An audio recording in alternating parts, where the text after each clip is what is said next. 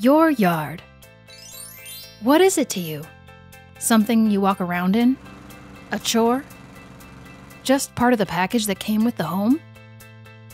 Well, what if I told you your yard could be more? A benefit to our lakes, streams, and wetlands, to our threatened wildlife, and to all of us who rely on a clean water supply. By transforming part of your yard into a rain garden, you'll cut down on shallow-rooted turf, replace it with beneficial plants, and help your yard live up to its true potential. It's time to join the rain garden revolution.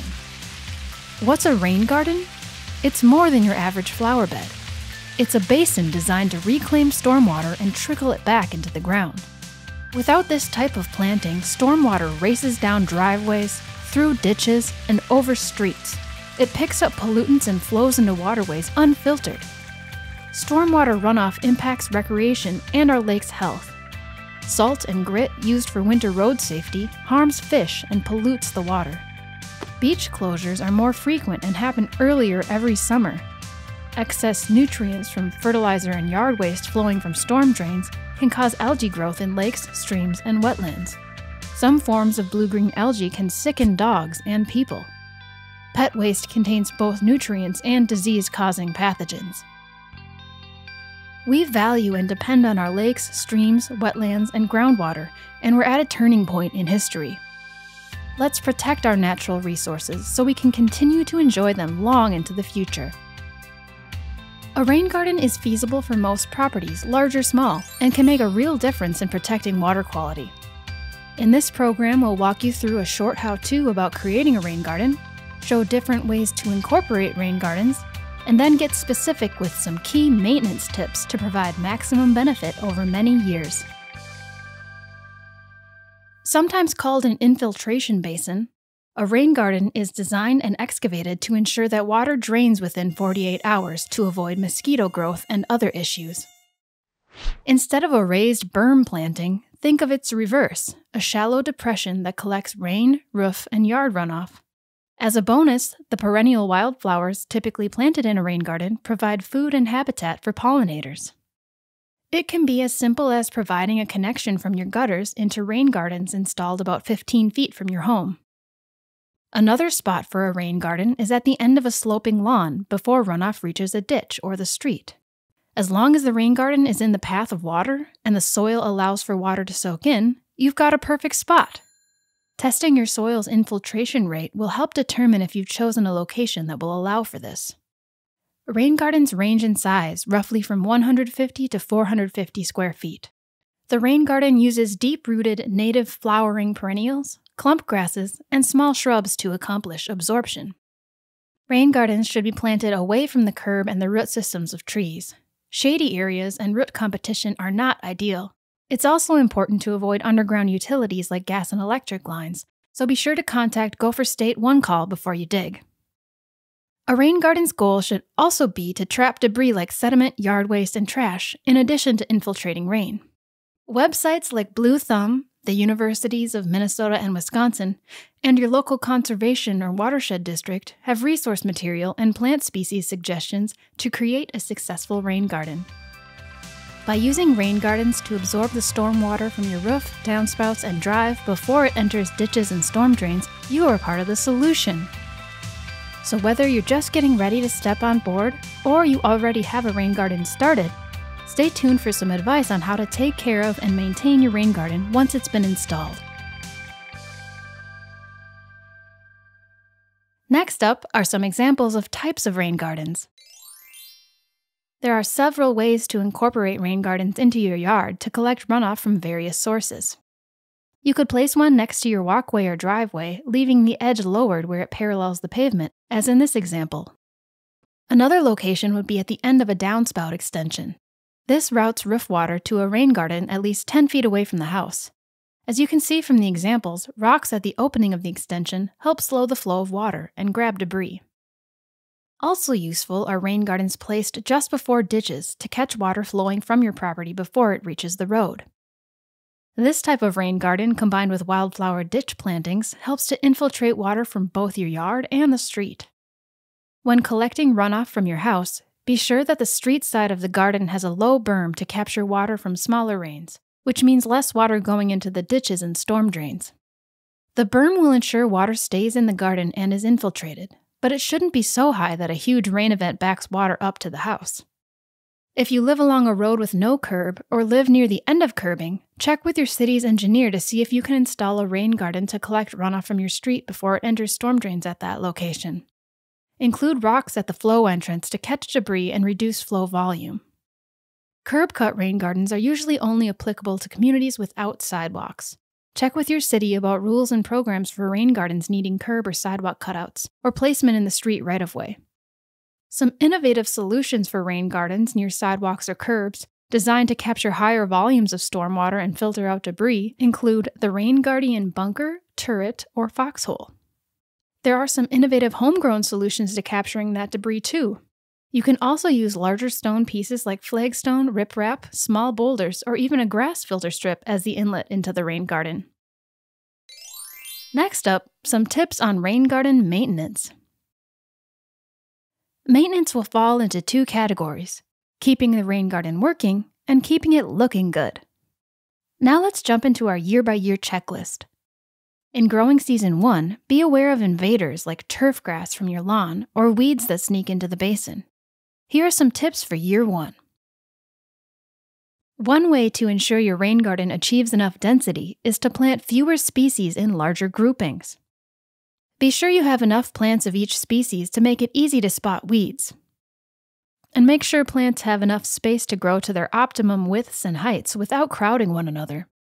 For perennial plants, the first year they sleep, the second year they creep, and the third year they leap. Good for you getting those plants in the ground. But beyond the plants, there's another key ingredient you've got to keep in mind: mulch. When a rain garden is first installed, typically about 3 inches of double shredded hardwood mulch is applied. It will take plants a few years to mature and fill in the garden, so applying mulch ensures the garden's soil is covered to prevent weed germination. This also reduces water needs for young plants. The mulch will break down by about 1.5 inches each year, so after 2 full growing seasons you'll be down to 0 inches of mulch. But by this time, established plants should fill out the garden. Mulch will be a huge help in keeping out weeds and holding everything in place. It also amends the soil when it breaks down, increasing water absorption. But even with mulch applied, be prepared to lose a few plants in the beginning. A major rainfall could wash away seedlings before they get established. It's a good idea to keep a list or outline a sketch of what was planted, as well as know what the growing stages of each plant look like to properly maintain your garden and only remove plants which don't belong. Minnesota Wildflowers and the USDA's Plants Database website are both great references for familiarizing yourself with your garden's plants. Here are a few more quick reminders for your rain garden's first year. Plugs are often used to save money during planting projects, but these can dry out quickly. Don't forget to water plants, increasing the amount during the hot part of the summer. Even native plants need water during establishment. Regularly remove accumulated debris and repair mulch washouts. Wait, accumulated debris? This may sound unappealing, but remember, this is a top benefit of the rain garden. Preventing this gunk from damaging lakes, streams, and wetlands is what it's all about. And not to worry, there are techniques and devices to make this cleanup a cinch. For rain gardens catching runoff from roofs or driveways, often the best tool is a shovel or gardening spade. Carefully shovel out any sediment, leaves, or trash and throw the debris in the garbage. One of the challenges with curb-cut rain gardens is the amount of debris that gets carried into them from the street. Check with your city to see who is responsible for cleaning out the inlet or pre-treatment device. For other types of rain gardens, maintenance is just like other perennial gardening. According to area homeowners who have had them for a few years, maintenance is only around 2 to 3 hours a month.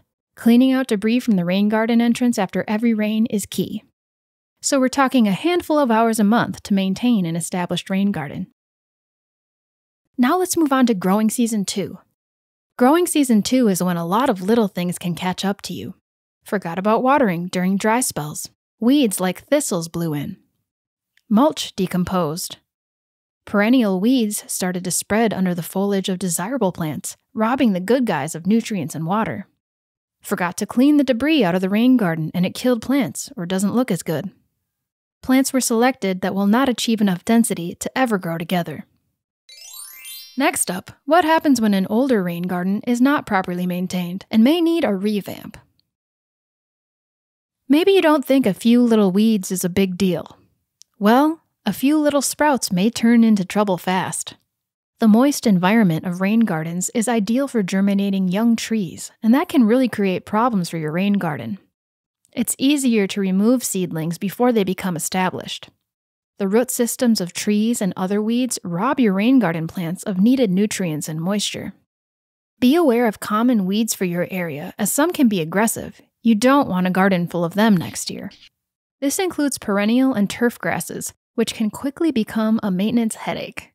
Use plastic landscape edging, concrete edging, or cobblestones as edging to delineate the border of your rain garden. Quackgrass may start as just a couple of plants, but it spreads rapidly through underground stems and can quickly colonize your garden. The best time to get rid of quackgrass is after a rain. Take a long-handed trowel and slide under the runners of the parent plant to remove the entire plant. Just breaking off quackgrass will not remove it, so be sure to do a thorough job getting rid of it as quickly as you see it begin to develop. Other weeds like plantains, lamb's quarters, and shepherd's purse can be pulled by hand. In extreme situations where your garden is becoming threatened, products with an active ingredient of glyphosate can be daubed on individual unwanted plants. Glyphosate herbicide is a non-specific killer of grasses and weeds, so be careful not to get it on plants you want to keep. It can also impact bees, butterflies, and other pollinators. The best way to stay on top of weeds is simply dedicating 15 to 30 minutes a week to the task, and count it towards your exercise for the week too. In addition to edging and establishing a weeding routine, make sure to backfill any erosion washouts where stormwater has made a path of its own. Also, replace any plants that didn't thrive, because gaps in the garden make room for weeds. It's important to keep the inlets to your rain garden clear of debris. Debris can build up in rocks or grass filter strips, creating a speed bump barrier for the water flowing into your garden. Once clogged, the effort and time needed to clear your inlets can become maintenance intensive. Ensure stormwater can flow into your rain garden by periodically clearing your inlets and making sure water can get in. Other issues, like the buildup of plants you don't want, can get a little bit out of control. A determination may be needed about whether it's best to weed a garden that got away from you, or simply salvage what key plants you can before excavating the garden to start fresh. To recap, here are some cues that it might be time to reassess your garden. The garden has filled up with debris and water no longer infiltrates. Water no longer drains within 48 hours. Weed trees and aggressive plants have taken hold and are choking out desirable wildflowers and the original plantings. You can no longer locate the plants from the original planting. So what are the key points to ensure your rain garden is low maintenance? It's important to remember the maintenance on your rain garden will change over time. More maintenance will probably be needed in the first growing season or two, but that will decrease as your garden matures. Don't get discouraged, it really does get easier. You'll need to stay on top of weeding and replenishing mulch while your native plants are still growing to their full size. If a pesky weed does take over an area, it may be faster to dig up a few existing plants and place black plastic over the area for a season, and then replant. After 3 years or so, these tasks become less frequent. Remember, for perennial plants, the first year they sleep, the second year they creep, and the third year they leap. Smaller plants will also need to be watered weekly to ensure they survive. If you have a curb-cut rain garden, clearing your inlet will be a critical part of maintenance throughout the life of your garden. Other types of rain gardens can still have their inlet clog up, which slows down or accidentally diverts water from the rain garden where we want it. Well, there you have it. Hopefully these tips will help take your rain garden from seedlings to successful, deep-rooted wildflowers that are grabbing rainwater and preventing debris from polluting waterways. And if you don't have the right location for a rain garden, you can still add deeper-rooted native flowers and grasses in place of shallow-rooted turf. And skip mowing all that lawn. Also, remember to use water wisely by using less frequent but deeper irrigation to supplement rainfall, avoiding runoff to the street and ditches, and reusing rainwater with rain barrels. Even if you hit a few bumps along the way, you and your yard will be leaders in the next generation of landscaping. Hopefully, we can continue increasing the number of rain gardens we see in our neighborhoods, cities, and townships, keeping more stormwater out of our lakes, streams, and wetlands. We're glad you're a part of the Rain Garden revolution.